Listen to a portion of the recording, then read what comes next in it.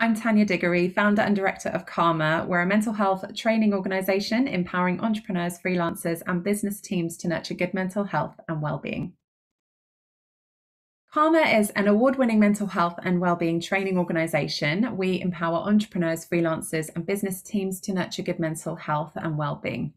We do this primarily through helping workplaces through mental health and wellbeing training courses and strategy development. But we also support entrepreneurs, freelancers, the solo worker to look at how they can embed mental health and wellbeing practices in their daily life through events and webinar series as well.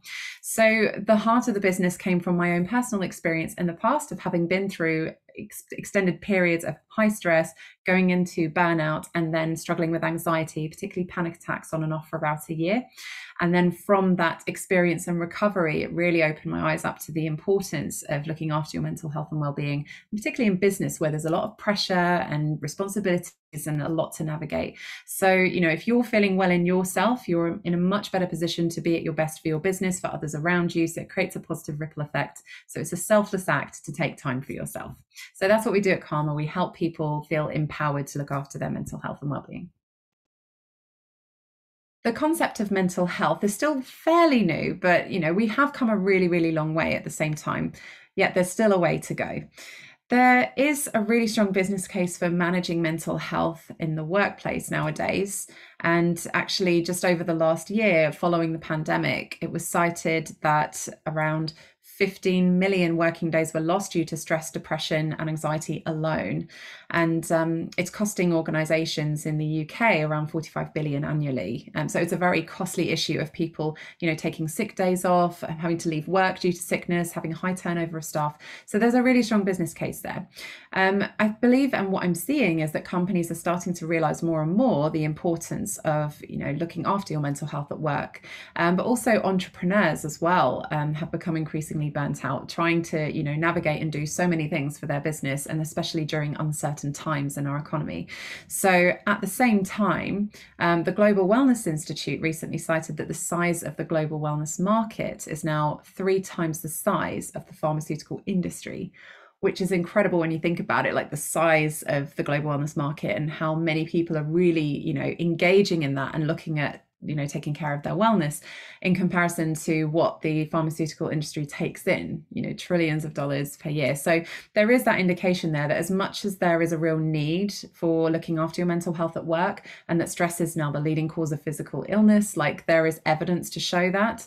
At the same time, we know that people are becoming more switched on and more aware and have more access to wellness resources and information to empower them to look after themselves at work.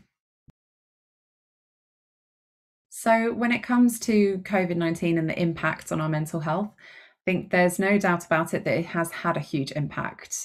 Studies have even shown that around 60% of adults and 68% of younger people in the UK have struggled with their mental health, especially during lockdown.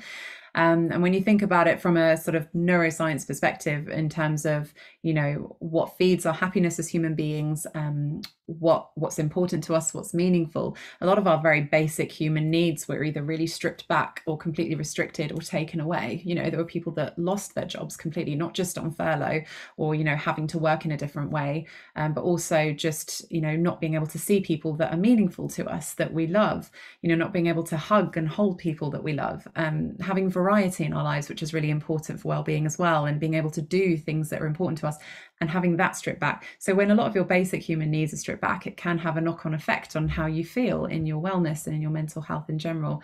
At the same time, on almost a flip side, it did enable us as human beings to take an opportunity to take stock. We naturally were forced into a situation where the pace of life slowed down a lot more, which in turn kind of gave us that opportunity to reflect and to take stock of what's most important. So for some people, they had these great realizations during lockdown, and for others, they've gone through a lot of challenge and trauma even. It's just, everyone had such mixed experiences.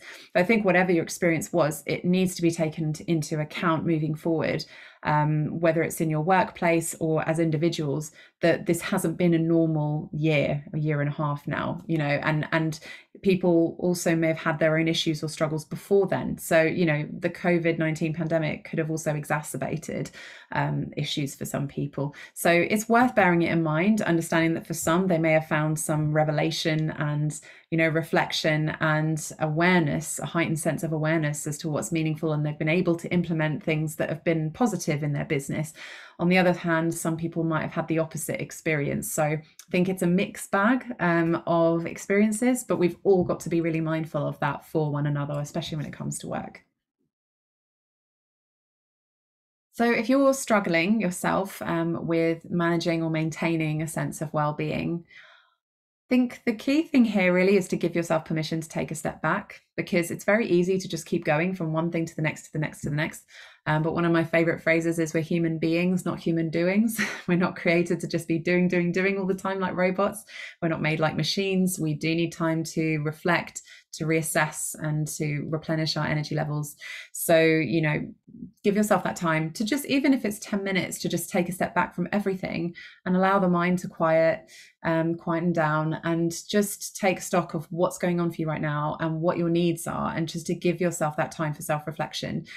Also, you know, tapping into activities, and they can be micro breaks or micro things that you do, or longer periods of time where you can, that really bring you a sense of joy and happiness and help you to reduce feelings of stress. So for some people, it could be, you know, mindfulness practice or meditation and tapping into breathing, which can literally reduce your stress levels and calm your nervous system. For some, it's getting out in nature and going for a walk, or it's playing with your pets, or it's, you know, listening to uplifting music, or taking some time to write, to journal, and just have that as an outlet of expression. There's no right or wrong, and there's literally so many things that you could try. Those are just a small number of many things as examples. But what that does, it helps to lessen stress levels. So it puts you in more of a frame of mind where you can think a bit more logically and clearly and make more effective decisions, rather than just coming from a place of fear and stress and overwhelm.